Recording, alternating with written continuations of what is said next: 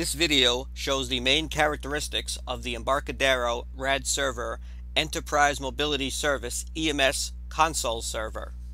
This EMS Console Server is a service that provides a web application which displays analytics from the EMS server.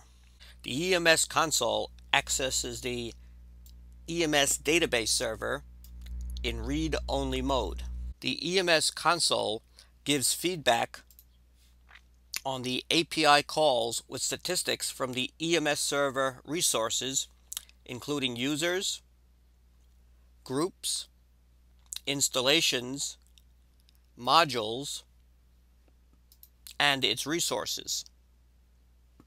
And you can use the EMS console as a standalone application for testing purposes, or set up the EMS console on a Microsoft IIS server for a production environment. And the EMS console offers analytics for the registered EMS users. And you can export and save the analytics data to a comma-separated file, a .csv file, in your system. The EMS Console Server gets statistics from the EMS Server database. It comes with the resources from the administrative API by default, including users, groups, installations, push notifications, and edge modules. But the console will also show the new resources after you extend the EMS server with your own custom resources and custom endpoints. The EMS Console Server is a useful tool that can offer feedback from your client applications, and you can use the analytics to control the API calls to the personalized resources on your EMS server. You can access the EMS console in a couple of ways. First, with your running EMS server, you can click on the Open Console button, and this will bring up the EMS console for you. Or for a standalone application, we just need to enter its IP address and its port, and this will also bring up the EMS console for you. The first screen on the EMS console is the sign-in page. So on the sign-in page, we click on the login button, and here on the sign-in page we fill in the console user's name and the console user's password. And starting with the Tokyo 10.2 release, the EMS server supports multi-tenancy mode. So if you are running the EMS server in multi-tenancy mode, then you also need to provide the name of the tenant, which data you want to use, and you also need to enter the tenant secret password of the tenant, which data you want to use. But in my case, I'm running the EMS server in single tenant mode, so I do not need to enter the tenant name, and I do not need to enter the tenant secret password. So by default, the system will use the information from the initial tenant of my RAD server. So when I log in, we see the tenant is the initial tenant. So I am logged into the EMS console as the initial tenant in single tenant mode. On login, you are on the main menu of the EMS console, and from the main menu you can access all of the pages of the console: home, users, groups, installations, edge module, resources, and analytics. First, the home page. The home page is a summary of the console information that provides the key counters. We see total users, and this is the users with activity within the last 90 days. And you can click on this field to redirect to the user analytics. Next, let's look at the users page. The users page shows the users table. All the columns of the table are displayed by default. And if you hover over the user ID field, you will see a list of EMS groups the user belongs to get displayed. Next, let's look at the groups page. So here, this page shows the groups table.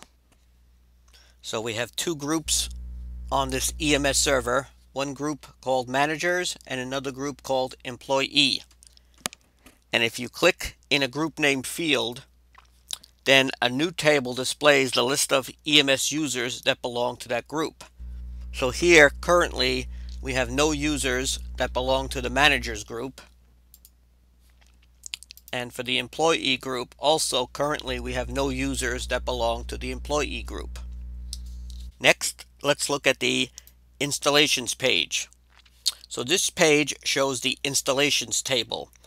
Now these are the devices that have connected to the EMS server. So currently we have no devices that have connected to the EMS server. So no records were found that match the specified search criteria. Next is the Edge module page. And this page shows the modules table. Now an EMS module is an extension of the EMS server. And the EMS Edge module can be included in a ThingPoint application, which is a standalone application that can be called from the EMS server in response to a REST request from an EMS client application, and that may include an EMS Edge module. Next is the resources page. So this page shows the resources table, and currently we do not have any Edge module resources for this EMS server. Lastly, we have the analytics summary page.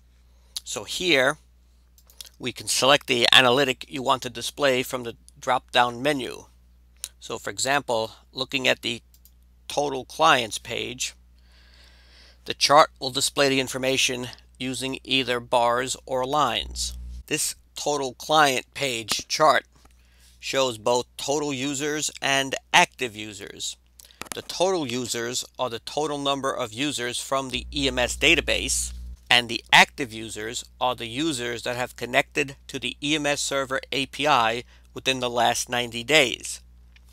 And then you can select the time basis to display the information, either daily, monthly, or yearly. Next we have the API calls page, and this chart shows the calls to the EMS Server API. Now this information is displayed only using bars, and if you place your mouse on a bar, you get the number of different types of calls.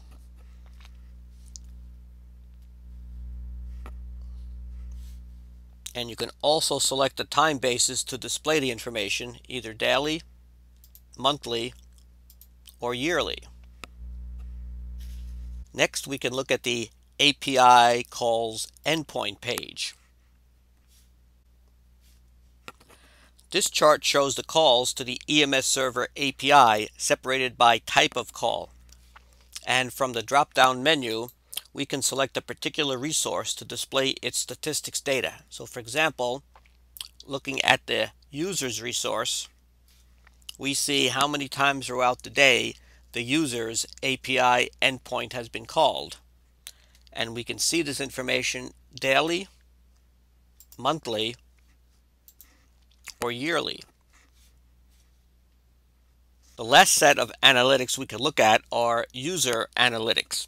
And this section shows the total number of EMS resource endpoints that a particular EMS user or group of EMS users call.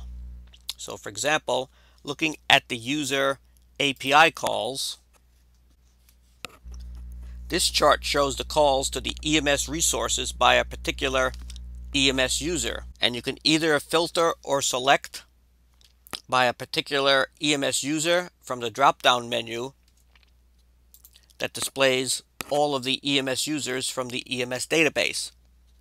So looking at the nurse user, we see the calls made by the nurse user, and looking at the test 1 user, we see all of the calls made by user test 1. And from the second resources drop-down menu, you can select a particular resource to display its statistical data. So for example, if you wanted to know how many times user test 1 called the group API call, you can get that information on a daily basis, monthly basis, or yearly basis. And the last analytics we can get from our EMS console is users' total calls. And this chart would show the total calls made to the EMS Server API by an EMS user. And this information would be displayed using bars, and each color would correspond to a particular EMS user. And if you placed your mouse on a bar, you would get the number of different types of calls. So for example, if we wanted to look at user activity from user test 1 and nurse user, and then from the drop-down menu, we could select a particular resource to display its statistical data. So for example, if we wanted to know about individual calls to the users API for nurse user and user test 1, we could get that information. And we can get that information on a daily basis, monthly basis, or yearly basis. And the EMS console allows us to use search filters to filter the information provided by the console using certain criteria. So for example, if we go back to the users page and we click on the show search box icon, here we can enter a valid JSON object to be used as a search query. So for example, if we only want to search on users whose name equals test1, we can place this valid JSON object in here, username test1, and this will search for objects where the username is test1, and we will get the user ID returned for username test1. Lastly, the EMS portal lets you export the analytics data. So if we once again look at the analytics data, let's pick API calls.